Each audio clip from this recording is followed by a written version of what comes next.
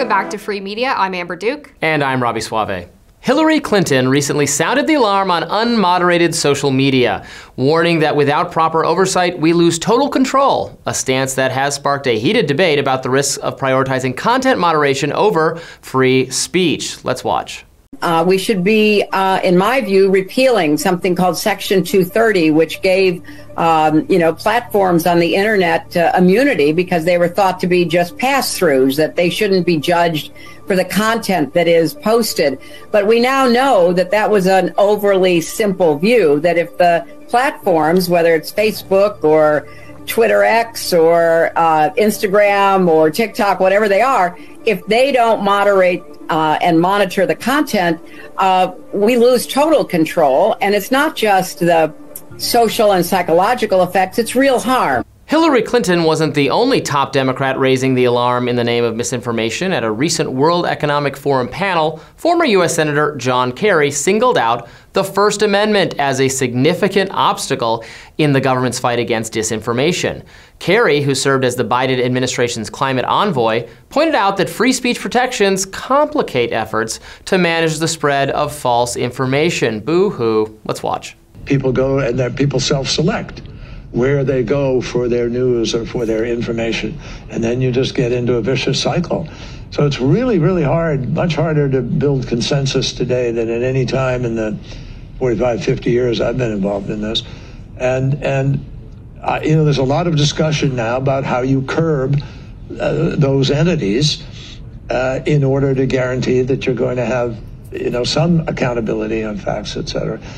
But look, if people go to only one source and the source they go to is sick and, has an agenda and they're putting out disinformation, our First Amendment stands as a major block to the ability to be able to just, hammer it out of existence. So what we need is to win the ground, win the right to govern.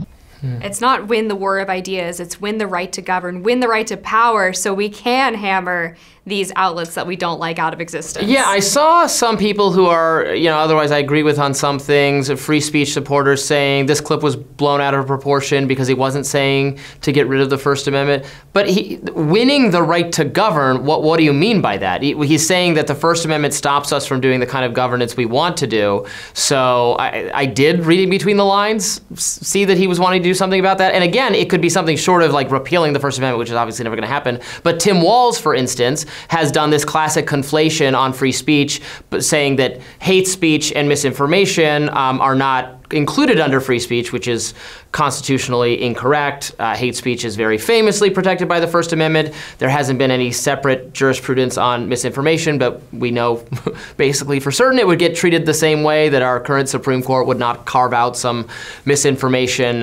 exception. So, and then going back to what Hillary Clinton said, it's so key, that line, we lose control. Well, who is we? We is Democratic and Republican political leaders and federal bureaucrats and more traditional media organizations that are resentful of the ability of anyone to critique them on social media, and there's nothing they can do about it because of the tremendous liability protections that allow us to do the show we're doing right now, allow us to do Rising, allow us to do any number of other media projects to spout off, because the companies don't have to worry that Twitter's going to get sued if you or I have some crazy tweet. That's what makes the whole thing possible, and it's what Hillary Clinton's and John Kerry's hate. It's what they hate, because it makes criticism of them so much easier. And also, they don't mean it when they say that their number one goal is to protect or save democracy, because democracy doesn't exist without free speech. People have to have access to information so that they can make an informed decision when they go to the ballot box. And if one party or one group of elite bureaucrats controls the flow of information, then you don't really have a democracy, right? So all of their blustering and their bloviating about how in this election, if we don't vote the right way, then democracy is going to be over. Maybe, but probably not from the person that you think is going to take it away, because you're the ones that want to limit people's ability to have some kind of agency over their own lives and over the candidates that they're voting for.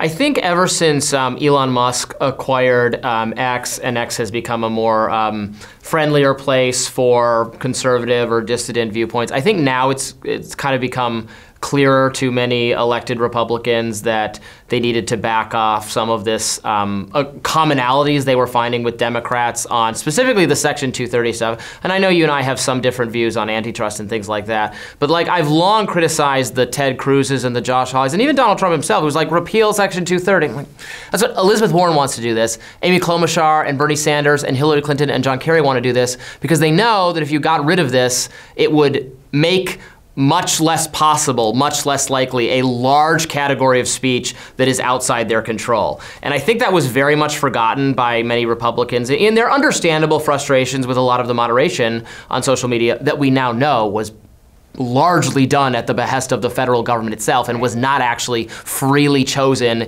in a marketplace by these companies. So I'm hoping there's been a backing off of this strategy of working with Democrats to achieve something that is going to be ruinous for free speech. Yeah, and I think there has been, and I definitely have more of an understanding of why they wanted to take Section 230 protections away from these social media companies, and it was because at the time they were all making editorial decisions about whose content was allowed on the platform, and it was all going in one direction. Now, luckily, you have Elon Musk owning Twitter/X, and the content moderation is about less partisan decision making. It's in terms of like, okay, you can't make threats against people, you can't I guess, well, you can post pornography. You can't post like no, you can post pornography. Yeah, but you can't. Twitter still allows pornography. Yes. It's a weird outlier. I thought I said can, but maybe I said can't. But then you can't post like graphic violence stuff, you know, without going through like certain hoops or whatever. So there's restrictions on what you can post, but none of it is related to like the underlying political nature of your content. And so in that case, Twitter isn't acting like a publisher anymore. It is acting more of like a digital marketplace of ideas, which is what people want it to be. But that is a very precarious position when you basically have one billionaire standing between the federal government and you as the only person willing to keep open a platform for some semblance of free speech. But I don't think he's the only person, because even look at Mark Zuckerberg. I mean, he now regrets a lot of the decisions Facebook made. Yeah, I guess the question is if you think that's sincere, though. Maybe I'm naive. I think there's a certain level of sincerity. I mean, it's sincerity mixed with, I think he understands that alienating or pissing off half the country is not a good business strategy. Yeah. I think he understands that there will never be enough moderation of content to satisfy the Hillary Clintons of the world, so why would you even try? And I think he recognizes that a lot of the steps that the CDC and the FBI pushed Facebook to take were actually fundamentally mistaken, were based on faulty premises, were either involving information that ought to be subject to debate, or was just flat out wrong, as is the case of these are Russian bots and all that kind of stuff. I mean, he felt pushed to do the Hunter Biden decision because of bad intelligence from the FBI. So I think there is a little bit of this, like you live and you learn, and I hope, based on his commentary, that they would reach kind of different decisions. I mean, it's clear that he does not want to be viewed as so attached or loyal to Democratic political project as he was before,